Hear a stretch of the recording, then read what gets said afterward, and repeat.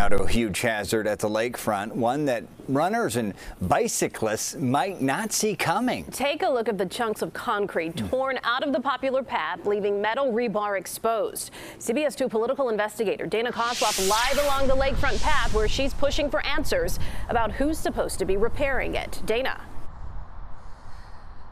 Erica and Brad, after a couple of hours of calling various city departments, I was able to confirm that the Chicago Park District is responsible for this stretch of the lakefront ledge, if you will.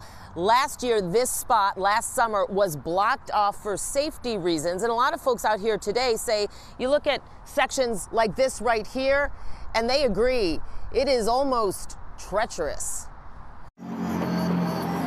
It's spring, and that means droves of people soon will be hitting the lakefront. But with conditions like these along the lakefront ledge, many could also end up hitting the pavement. Literally. I definitely wouldn't want to bring my child down here because I could only imagine him tripping and falling. Brittany Yeldell is a first-time visitor to the lakefront and to Chicago. The chunks of concrete and holes, some down to the metal rebar, concern her. It also concerns some locals. Either block it off or at least, I know it's going to cost money, but at the end of the day, it needs to be done. It's becoming a bit of a hazard.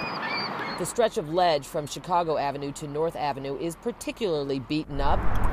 High lake levels over the past couple of years have certainly pummeled the lakefront, making things worse. But once weather warms up, it will take an even bigger beating with all the foot traffic and bike traffic too. When it gets hot outside, it's going to be a lot of people out here, and this is not safe for a lot of people at one period of time.